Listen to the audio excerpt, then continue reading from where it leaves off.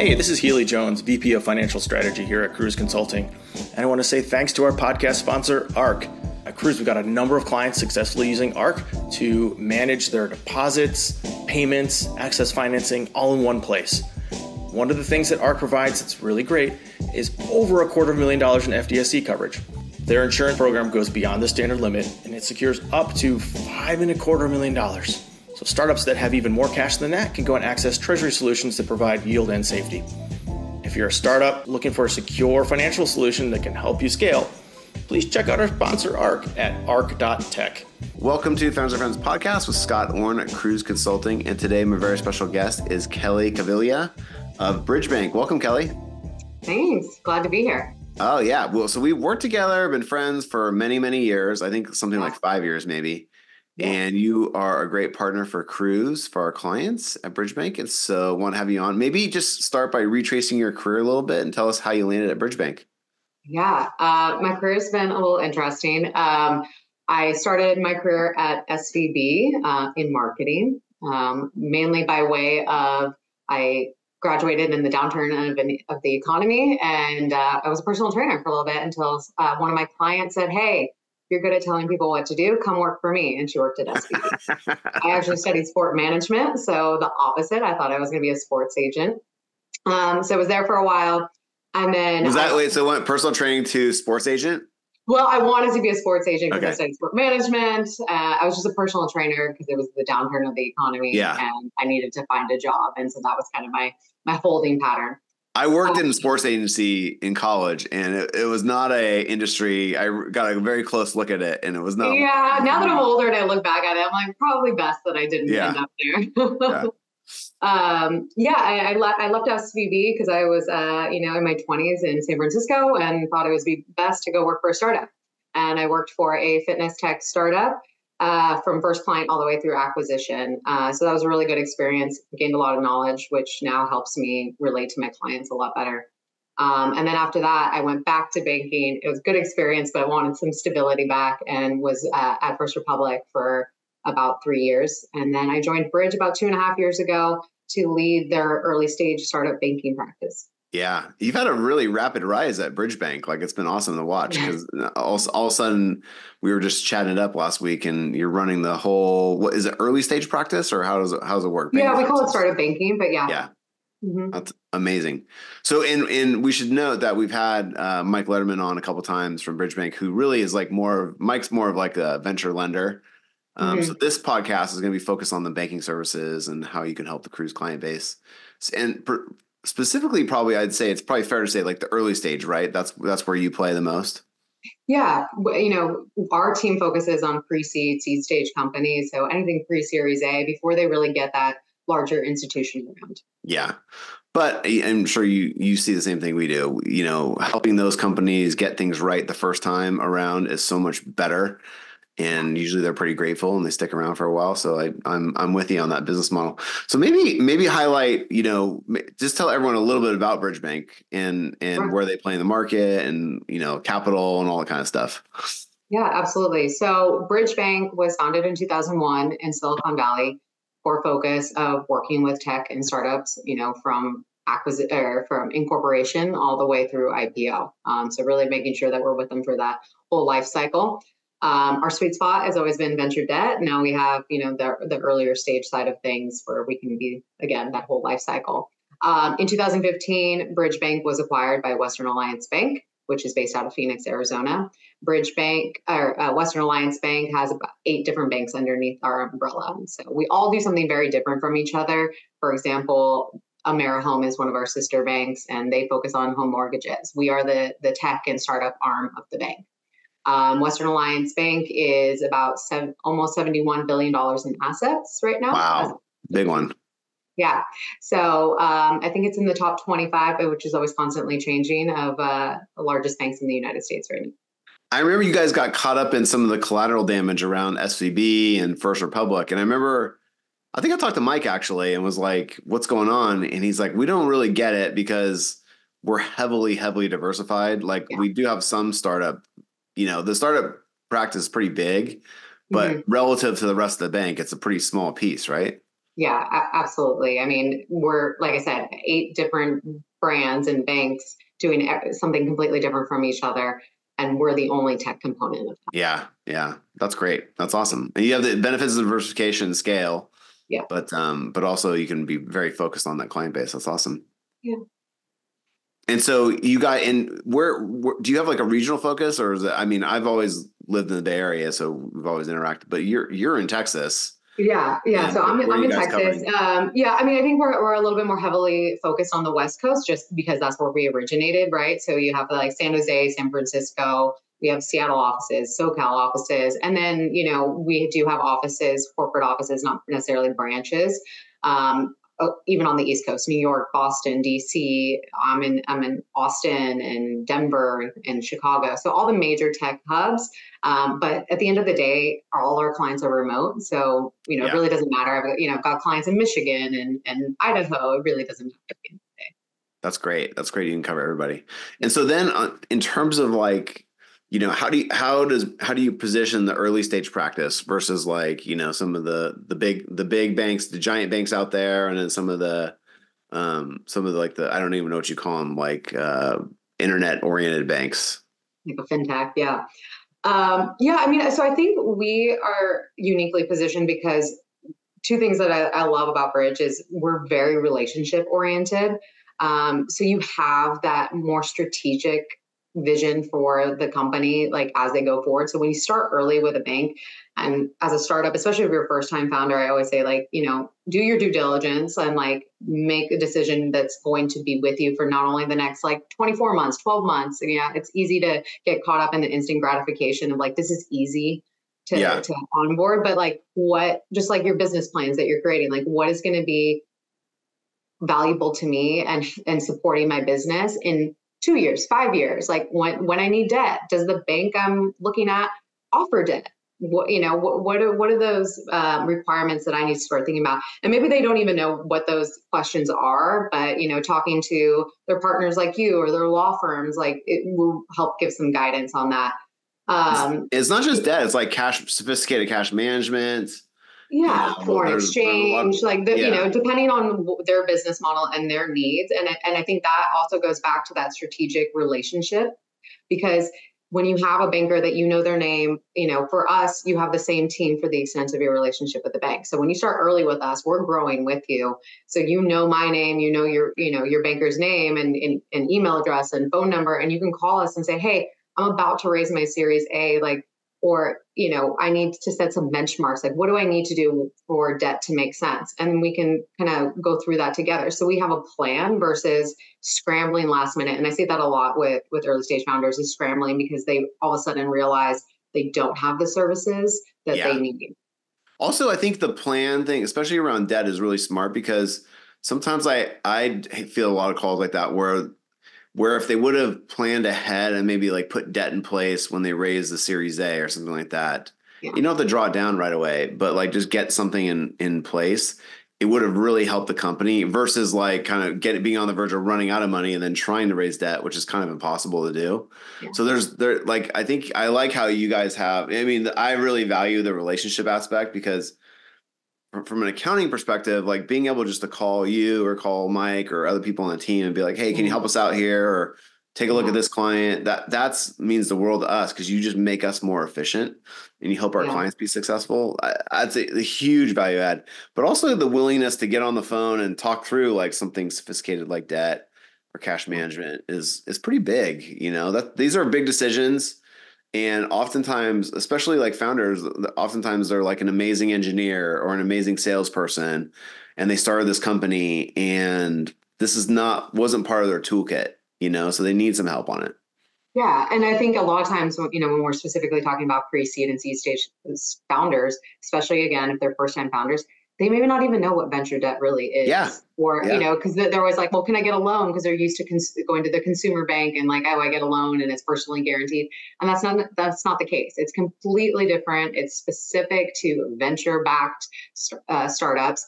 And, for example, like we had a client who we sat down with them and said, hey, you're not ready for debt, but here are the markers like we would need to see in order for this to work. Yeah. And they went out and 6 to 8 months later, they came back and are like, hit all those markers. And so, we were able to get them a term sheet just based on that. I love it. I love it. And then in terms of like the tools you offer, the logged in experience, and all that, maybe just can you walk people through, the things that make you special on that end too? Yeah, I think for early stage startups, your banking needs are simple, or they should be at that point, right? You need a checking account. You need a checking account to hopefully take in some money from investors. You need to pay some bills and some other vendors, and that's probably it. Obviously there might be some excess cash from investors that maybe you need some cash management solutions for. But when we're talking about just the checking account, the first thing that we do is if you are, a startup client, pre-seed, seed stage, we waive your banking fees on your checking account for up to 3 years. So really making sure that, it sounds cheesy, like every penny counts, but in reality, when you're getting charged, $200 or whatever it is based on your transactions, it adds up when you're trying to grow a business and start from scratch. Yeah. And especially if you're pre-seed or you just got incorporated. So, that's a big one. And on that note, if you can deposit $50,000 in the first month and maintain that for 3 months, we give you $500 credit back to your account, just as that's awesome. a token of goodwill and good luck. And, on top of that, any amount that you bring to the bank that you want to set aside for a money market account, we are offering right now, obviously subject to change given the market, like really competitive rates that are right now it's at 5.25. Oh, wow. That's maybe the highest I've heard of lately. Yeah. That's really good. Yeah. And that's on any amount. So, we found like, I can only give you $10,000, but I can't find like a good cash management solution for, $10,000. And we said, okay, like, let's make sure that you can earn that amount on regardless of how much you have. That's really smart. Yeah. Cause we have clients that have 500K or $1 million and 25 or $50 million, so making it's all over the map, and we get it, and things fluctuate. Yeah. And I think, they're always worried about setting aside large sums, especially in this economy. And so we said, hey, if you've got $10,000, like you can earn the same amount if you have $1 million. Yeah. And money market accounts, just for everyone, they're pretty liquid. It may take a day or two, but they're very, very liquid. So they're very liquid. Awesome. Like you see them in your online banking portal. You can transfer funds back and forth. So if you need that cash, there's no penalties. You can transfer it to your checking. Yeah. I love, by the way, you touched on something which I really love, which is being able to see it in the portal. Because there's something about like psychologically just knowing it's there and also not forgetting about it. We have clients that forget about money in places, and that's actually a big thing. That's a big problem. Yeah, exactly. Good problem to have. And then what are you doing on the expense management side? Yeah, so we are integrated with a bunch of different platforms like, Bill.com and others. It's all in our online banking. Awesome. And then you have a credit card. When I say expense management, I kind of mean like credit card. Oh, credit cards. Stuff. Yeah, sorry. Yeah, different verbiage for us. So we just launched a startup specific credit card last month. So another pain point that we heard a lot from early stage startups was, hey, do you guys have a credit card that makes sense for somebody who doesn't have credit history, that doesn't want to provide a personal guarantee? Because it's hard when you're that early to get almost kind of like your introductory lending relationship with a bank. So we created an unsecured, no personal guarantee, no credit history needed credit card for early stage startups that's purely based on their deposit balances. Awesome. So, for example, if they have $100,000 in their checking account, they're eligible for up to a $20,000 credit limit. So the deposits need to be about 5 times what their credit limit's going to be. And so, we check it on a quarterly basis. So all of a sudden, like, we understand things fluctuate in their checking account. So, one day they may have less and it may drop below that $100,000. We're not going to just like cut them off. It goes back to that relationship component of like, let's get on the phone and have a conversation and make sure that. And for the Kruze clients, like they raise venture capital, so they're going to be totally fine on that stuff. Yeah. But I think this is more like the pre-seed. Typically that's where they, because you get some that are like, hey, I just need like a $10,000 credit card limit, and that's it. So. Yeah. But the personal guarantee is not having that is huge. I always tell the story, but Vanessa and I were on vacation in like this is pre-baby. So like, 5 or 6, 7 years ago. And I remember talking to one of our clients who was shutting the company down. And I just kind of happened to be like, almost forgotten to ask. I was like, hey, do you have any credit card debt? And she's like, yeah. And I was like, is it personally guaranteed? She's like, oh my God, it is. And it was like $25,000. Yeah. And they were shutting the company down tomorrow. And I was like, you need to pay that right now or all that's going to, but that's the kind of thing that happens. And people get caught, or they can't get a big enough credit card. Most people who start companies don't have a lot of money. I mean, I know when I joined Vanessa, we were basically broke, both of us. And it was like, wait a second, I don't have enough money for you to give me a good credit card to run the business expenses through it because I don't have a lot of credit history and things like that. Right. So that's super beneficial in both those ways. Yeah. I think that's really smart. Yeah. And it's utilizing a traditional credit card, our Visa Commercial Plus card. So they still earn rewards, there's still cash back, it's virtual cards if they need it for their team members. So it has all the traditional components of a regular credit card, just with it's just kind of how it's underwritten / not underwritten because it's unsecured. Yeah, that's awesome. Good for you. That's great. And then how does the coverage work? Like with the relationship, are people assigned a banker, or is it like, hey, when I have a problem, I call in? Like how does all the high touch customer service work? Yeah. So, depending on their location, they'll get assigned typically 1 or 2 people. As their team, and those are their people. We don't really we have a 1-800 number, of course, like every bank does, but we want to make sure that they know to come to us first. And that is, not only in regards to, hey, I forgot my password, I can't log in, that, of course, that sort of stuff. But we also want them to come to us for things that are outside of banking, like ecosystem stuff. Like a lot of times they'll come to us and say, hey, I'm hiring, do you know a payroll provider that like we can work with? Or, hey, I need an accounting partner. I'm looking for something like that. And we'll make introductions, of course, and where we can. And we also have a lot of partners that are part of our, what's called banking with benefits, that like you guys are offering some sort of discount to our specifically to our clients. So we want to make sure that we're, involved in a lot of different aspects of That's awesome. Yeah. You also know the company, so you can give custom advice, which is really important. You're not going to send them on a wild goose chase, that makes a really, really big difference. That's great. And the fact that you're serving companies nationally, wherever they are, is really nice. Cause like sometimes some of the other banks who are very kind of regional focused, like they can't serve that company in Michigan or wherever, right? Because they don't have an office there, and so there's no one who actually knows how to talk to those companies. So that's really, really cool. I mean, we even work with companies that are moving here from overseas, like the founders maybe still in the UK or India, and they're going to be a part of a YC, and they're opening their accounts here to get started because they're moving. And we understand, like, there's different needs for founders that are outside the US. So, we do work with, founders. I love that too. We're seeing more and more companies like that, who are Delaware C Corps, but really the founders are in Europe or Australia or South America. So that's really great too. That's awesome. Yeah. And I can personally attest to, like, you guys do a great job. The relationships are real. You're there.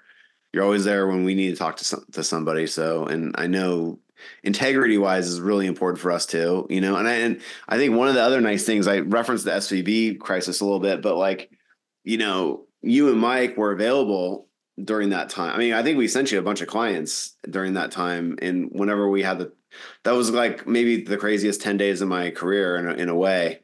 And you guys picked up the phone and answered emails and were super helpful. So we really appreciate that. Yeah, no, and we appreciate your partnership as well. And, for us, it's always, we want to make sure that our clients are taken care of. We do take it seriously. And like I said, for us, it's not necessarily, especially on the early stage side of things, it's not just like a 12-month, like, we just want to get you onboarded and forget your name and stuff. We want to grow with you, like, I mean, and that is like in some cases, or you're utilizing a chat bot. It's like, no, I want you to know who I am. Comfortable reaching out to me. I want to know who you are, because at the end of the day, if you're successful as my client, we're successful. That's so totally it, right? You're so you. aligned. You're completely aligned. Like if they're more successful, it helps you guys too. And so I love that. And the same with our business too. It's like, well, we want to answer those questions because we know it'll help you out, and that is good for us. That's amazing. Any good banking horror stories? Like I'm sure it's like us, where you have companies coming from another bank, or for us an accounting firm, and you're like, what happened? What'd you do? What did they put you on, kind of thing? Like, have you seen any like just horrible things that people should avoid? I mean, again, I think do your due diligence, because I think there's been plenty of times where, from credit cards people getting shut off because they dropped below certain limits or something like that. And we've, had to rush to get them because they had to pay off something, or, transferring funds from another bank when they're moving over and not realizing that there's fees associated with that on the other side of the other bank. So, stuff like that. I think, again, it's just doing your due diligence and making sure like the solutions you're picking, like actually support your business now and into the future. Like I can't stress that enough, because again, like it's easy to get caught up in what's available now. And if you think you're busy as a pre-seed founder, you're going to be even more so when you go to raise your Series A. So having like the right team behind you is key. I totally agree. That's really well said. Well, maybe you could tell everyone how to reach out, how to get in touch with you, how to get in touch with Bridge Bank, LinkedIn, email, all that kind of stuff. Yeah, absolutely. So obviously everybody can reach me. Just, I think maybe Scott, you'll share my email address, but it's kelly.caviglia@bridgebank.com. You can access, more information about our startup program on bridgebank.com startup page. And then obviously LinkedIn, anybody can message me if they have any questions. Awesome. Well, thank you, Kelly.